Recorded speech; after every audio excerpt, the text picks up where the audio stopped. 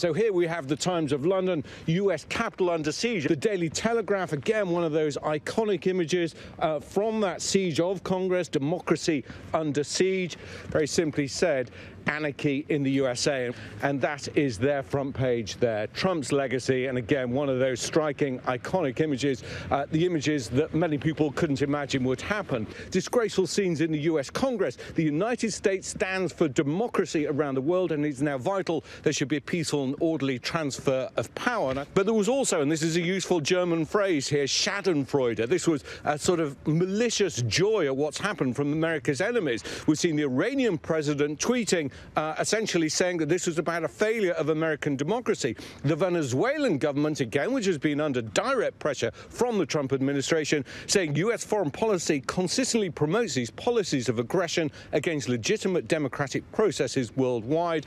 Again, many people blaming President Trump and his supporters directly for fomenting this.